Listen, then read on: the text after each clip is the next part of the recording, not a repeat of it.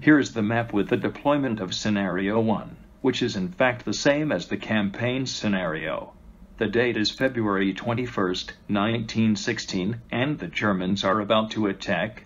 Let us see the basic elements of the game. The cards are treated in a separate tutorial. Verdun is a game with zones. Units are simply represented by wooden counters, which represent about a brigade. A standing counter is at full strength.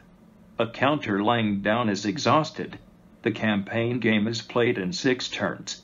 Each turn, except the first, represents 2 months.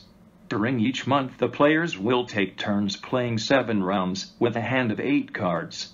Victory can be won automatically by the German if Verdun is taken or surrounded. Also, the game is won if the German accumulates more than 50 victory points at the end of a turn. Otherwise, the winner is determined by points according to the scenario. Reinforcements are not predetermined. Victory points are earned by forcing the opponent to bring in reinforcements, but also by playing certain scoring cards or occupying certain areas of the map.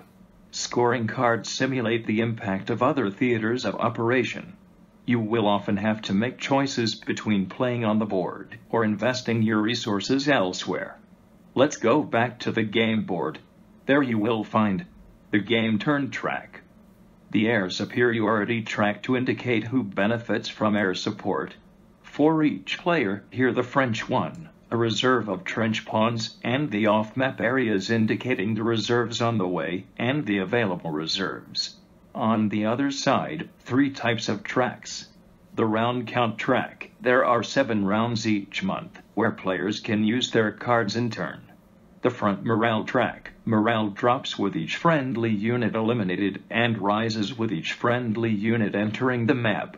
The victory point track. This is a track where the marker evolves towards 50 when the German scores victory points and drops to -15 when the French score.